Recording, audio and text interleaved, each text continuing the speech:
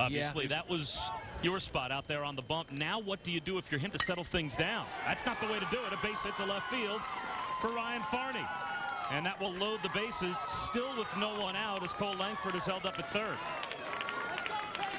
The biggest thing you've got to try to do right now is create some kind of feeling of discomfort in the box right now for these Texas hitters. Everybody in the week plus that they've been here. Now let's see if they can tack onto this one-run lead.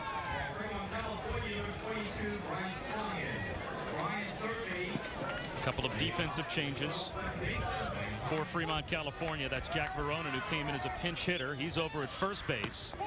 And moving from first to third is Bryce Fryan.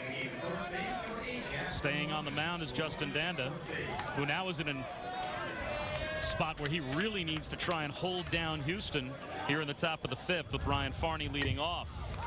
Farney grounds one foul at home plate. Farney's 1 for 2, had a base hit his first time up back in the first, and popped out to second in the third. I think important too for Dan on the mound. I mean, he committed a 7-0 game. Obviously the adrenaline's flowing, but you put 6 on the board offensively. Now it's time to control it out there on the mound. Sharp ground ball and a base hit down the left field line for Ryan Farney. He'll round first and head to second. The throw from Pierce Romero comes in, not nearly in time. So it's a leadoff double for Ryan Farney. And another momentum shift as Houston has a base runner in scoring position. To start the inning on a powerful swing from Farney. Not enough time for Fryan to react down at third base. Just move from first base to third base. Then you get a ball like that hit at you. No time to get the glove in front of him. Right here, Farney.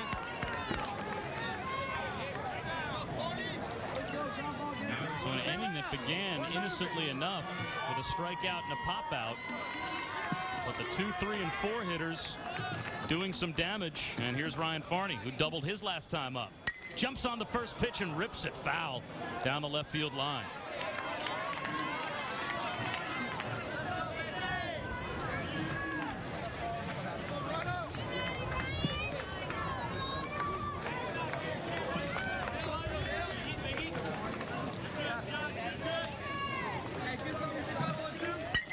Sharp ground ball through the left side of the infield and into left field for a base hit for Farney. King comes around second. On his way home, he will score, and Farney will be able to take second base as Resnick is held at third as the throw from left field gets away in the infield. So now it's a crooked number on the board for Houston. They've got 2 runs in and runners in scoring position for Matt Luna. Farney's been hot too. This is 3rd hit of the ball game. A couple of singles and a double earlier in this one, but a lot of them have been this way. Ball's well hit to left field. You see the third baseman Fryan kind of guarding the line right there to make sure no doubles get past. This one goes in between he and the shortstop. Canada to advance this Fremont team to the semis, pitched out of 2 bases loaded, no out jams in extra innings. So he could potentially be seen today. Ground ball softly hit towards second. They can't turn the double play, but Farney and Fichter combine for the out at second base, and that should be pitch number 9. I got guys going to lose it just for a minute. Williamson, that hustle allowed him to get there in just enough time. So now with 2 away, Justin Danda trying to keep it alive for Fremont, California. High pop-up towards second. Ryan Farney's there. It's over. The West University Little Leaguers from Houston, the Southwest champions, are your national champions. They win the Senior League World Series.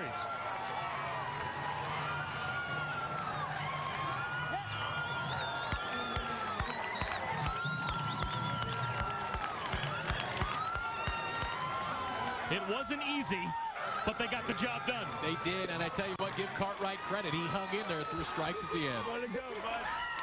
Again, our final.